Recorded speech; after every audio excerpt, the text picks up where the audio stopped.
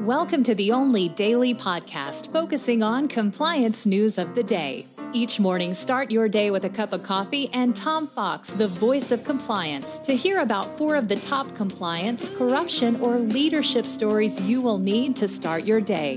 The Daily Compliance News is a production of the Compliance Podcast Network. August 15, 2020, the Illegal Officials Edition. First up, more trouble for Boeing as the U.S. probes former NASA officials' contacts with Boeing executives on lunar contracts. A criminal investigation, or federal prosecutors have opened a criminal probe into whether a senior NASA official improperly shared information about a lunar lander project with high-ranking Boeing executives, which then acted on the guidance, according to people familiar. The grand jury investigation, which has not been previously reported, is being led out of the U.S. Attorney's Office from the District of Columbia and focused on communications that occurred earlier this year out of outside established contracting channels. Prosecutors are looking into contacts between Dov Lavoro before he resigned as head of NASA's Human Exploitation Program and Jim Chilton, SVP at Boeing's Space and Launch Division. So one might think that Boeing would know better than this, but maybe not. Next up, I think everyone's heard of the disaster in Lebanon with the explosion in Beirut, where a 2,700-ton stockpile of ammonium nitrate blew up and caused a deadly blast, which killed at least 170 people and devastated the capital.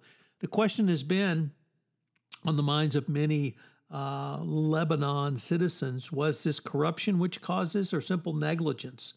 Apparently, this stockpile was created when a ship was seized for tonnage duties in the port of Beirut, and it was left there. When did this happen? 2014. So ammonium nitrate is manufactured as a small white ball known as a prill and stored in bulk for a long period of time. When it does so, however, it absorbs moisture and gradually crystallizes and expands, becoming like a large rock.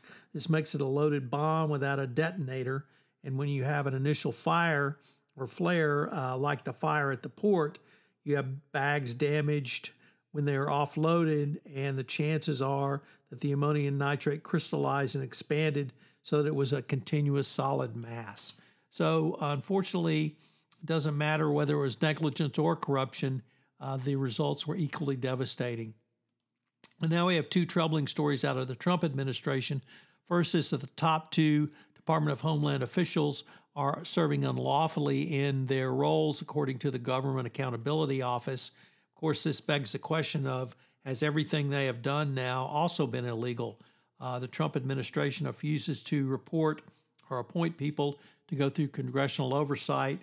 And so now we have the Trump administration acting illegally.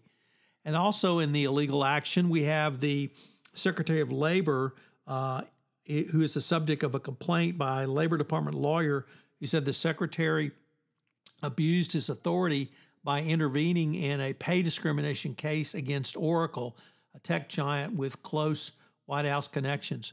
Once again, the Trump administration having literally the top official in the Department of Labor intervene in an individual case, clearly a conflict of interest, clearly should not have been done.